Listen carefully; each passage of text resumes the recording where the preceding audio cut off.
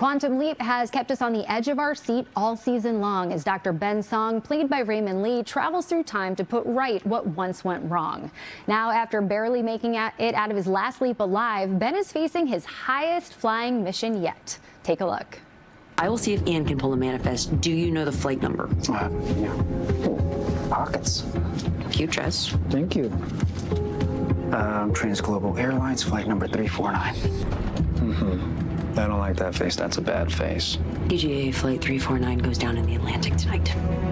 Every one of these 366 passengers and crew are going to die.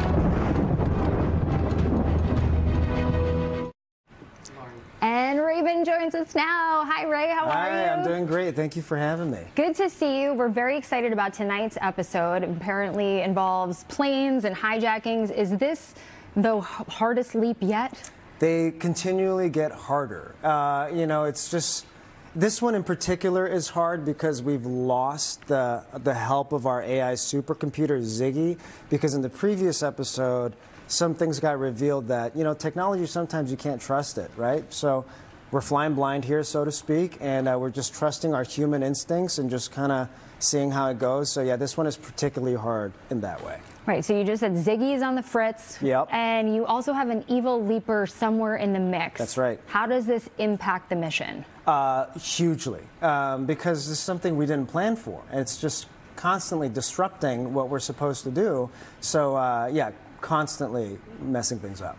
So we're heading into the season finale next week. Will we get any more clues as to why Ben leapt in the first place? Yeah, so I mean, we've sort of found out that he leapt to save Addison's life, but like really why or how is still up in the air, but all the questions will be answered in the finale. Okay, so we're not going to be left hanging. We're going to get... no. We're right. gonna have some answers. We love that. Yeah. All right, so let's talk about tonight's episode and your attire. You are going to be dressed as a female flight attendant. Yeah. The dress has pockets. You rock the heels. Yes, talk to me about this. You know what? There she is. You know, I realize the higher the heels, the higher the pain.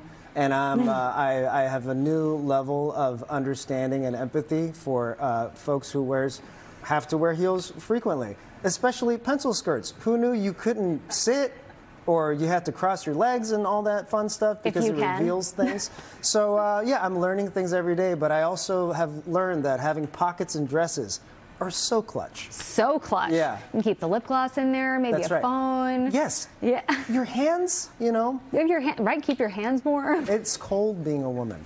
Yeah, absolutely. I'll tell you that right now, wearing a dress in the studio. Yeah. Let's talk about these other outfits. So you get to play all different roles. So you've been a naval officer. Tell me about dressing up for the show. They're also a priest, I think. Yeah, it's so much fun. You know, I mean, I got into this, you know, this line of work to play dress up essentially, and I get to do that, and you know, and I'm not doing like a law procedural where I have to wear a suit every day. Every time I go into the dressing room, getting my wardrobe done, it's something brand new, and it starts to inform my character, and it's a dream to be able to be that flexible in terms of what I can play.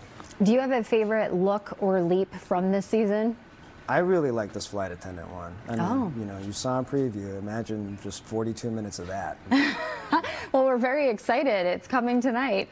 You also said that that your character is a better person than you are. Can you explain that? Yeah, I mean, the guy, you know, I like to think I'm somewhat empathetic, but here he is a person who is constantly putting himself putting others before himself, and constantly putting himself in harm's way for other people.